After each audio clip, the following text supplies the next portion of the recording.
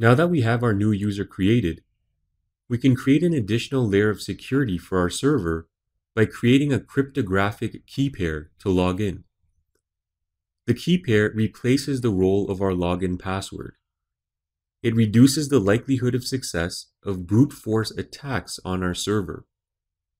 A brute force attack is when someone is trying to gain unauthorized access to your system and sets up a script to try different combinations of characters to guess your password. If you're on a Windows machine, you can follow the steps in this lesson. If you're using Terminal on a Mac, please view the next lesson intended for Mac users. First, open Putty Key Generator. Remember, we saved this application to the desktop when we downloaded it from putty.org.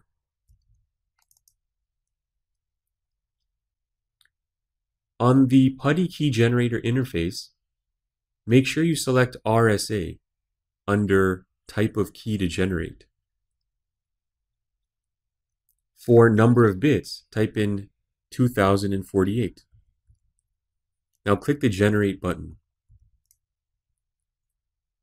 Keep moving your mouse around in this blank area to generate the key.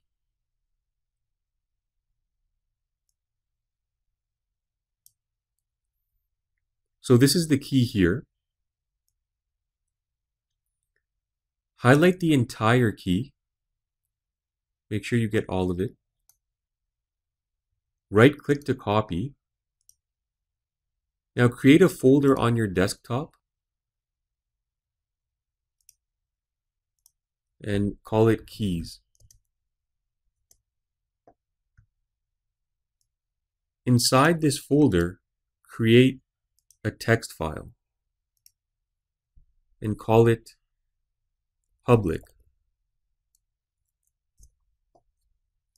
Open the text file and paste the key inside. Now save the file and close the text editor. Now back in Putty Key Generator, enter a key passphrase.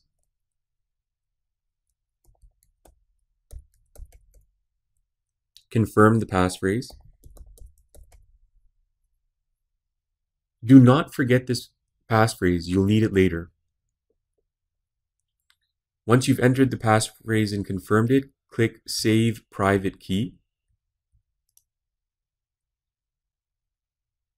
And you're going to save this in your Keys folder.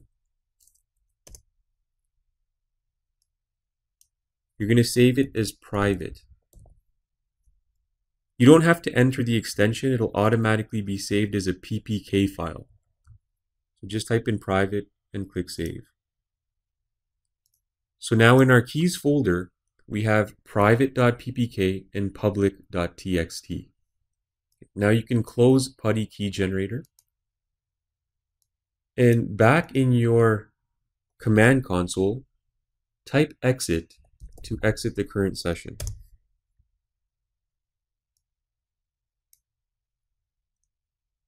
Open putty.exe. Load the MyLinode session. So just click on it and click the load button. Don't click open yet. We're not connecting just yet. Under the category menu, expand the SSH item and click on auth. Now click browse and you're going to go to your keys folder and you're going to load private.ppk. Okay, now go back to session. Now click open to connect. We're going to log in as user Bob. It's going to say server refused our key, and that's fine. We'll fix that in this next step. So enter your password as normal. Now we need to create an authorized keys file and enter our public key into this file. So type in the following command to create a blank authorized keys file inside a new folder called .ssh.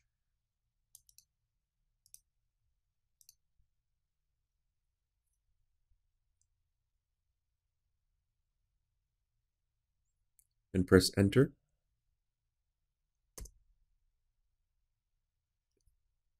Now open the authorized keys file we just created using nano. So you're going to type in this command and press enter. Okay, now open the public.txt file we created and copy the entire key inside this file. Make sure you get the entire thing. And paste it inside your command console. To paste, you're just going to right click.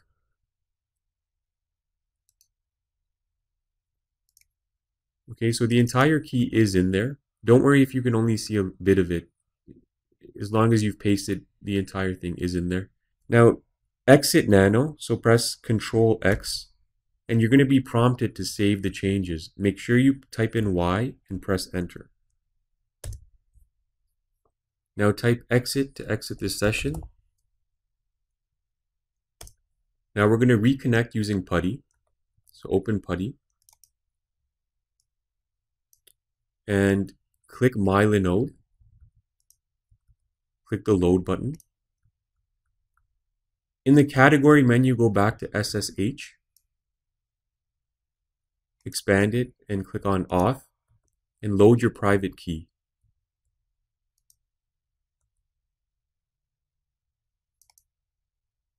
Now go back to Session and click Open. We're going to log in as Bob. And this time you'll see it says authenticating with public key, RSA key, and then a number. Now it's asking you for your passphrase for this key. You're going to enter the passphrase that you configured in Putty Key Generator and press enter.